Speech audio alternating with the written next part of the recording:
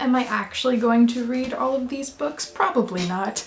Hello, hi, how are you? I hope you're good. Welcome to my November TBR. For those that don't know, November is nonfiction November, and I like to participate and read nonfiction in November because it's fun and I like to do it. So, but first, the first book I will be reading in November is not nonfiction. It's going to be the only fiction book that I read, and that is a part of Steve Donahue. The great Steve Donahue is hosting a read-along. Well, he does it every month, but for November, he's going to be hosting a read-along for Moby Dick or The Whale by Herman Melville. This is a masterpiece. It's wonderful. It's one of my favorites, as we all know, and I'm so excited to be rereading this. I'm so pumped. So I'm really looking forward to November for the read-along.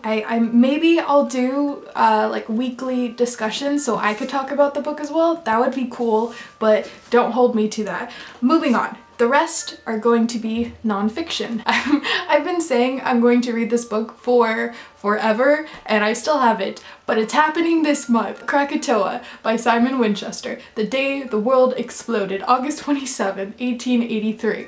A nonfiction book about a volcano that erupted. Ooh.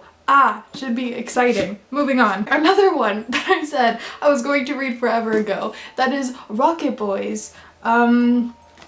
That's the title, Rocket Boys, by Homer H. Hickam Jr., author of Back to the Moon, the New York Times best-selling memoir that inspired the film October Sky. Next, I have one that is so pretty. Look at this little pretty penguin book. It's called Sailing Alone Around the World by Joshua Slocum.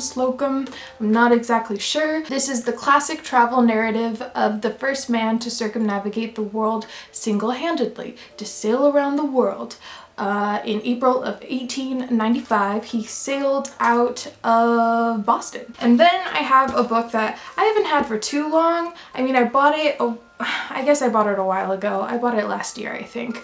But it was really pretty and it sounded interesting, and so I bought it. And that is Serendipity, an Ecologist's Quest to Understand Nature by James A. Estes, forward by Harry W. Green. Can you see?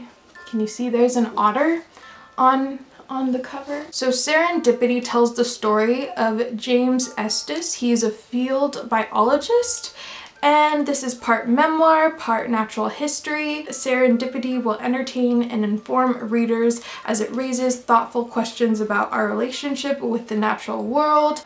This biologist, I think he studies sea otters and their relationship with kelp forests, so it's about that in Alaska, I think. So it should be interesting. And lastly, I don't think I'm going to get to it, but I really want to start this. I've been eyeballing it. It's been staring at me. We've been staring at each other. It's been telling me, Erika, read me. And that is this John Steinbeck biography. It is a monster of a biography, obviously. But I really want to read it. I want to. I just want to. So hopefully I can start this. I don't think, like I said, I'll finish it, but it's John Steinbeck, you know? Okay, so those are the books that I would like to read in November. I would love to know what you plan to read in November. Are you participating in nonfiction November? If you're not, you should. Okay, cool. All right, you guys have a great day or night wherever you are, and I will see you in another video very soon. Bye.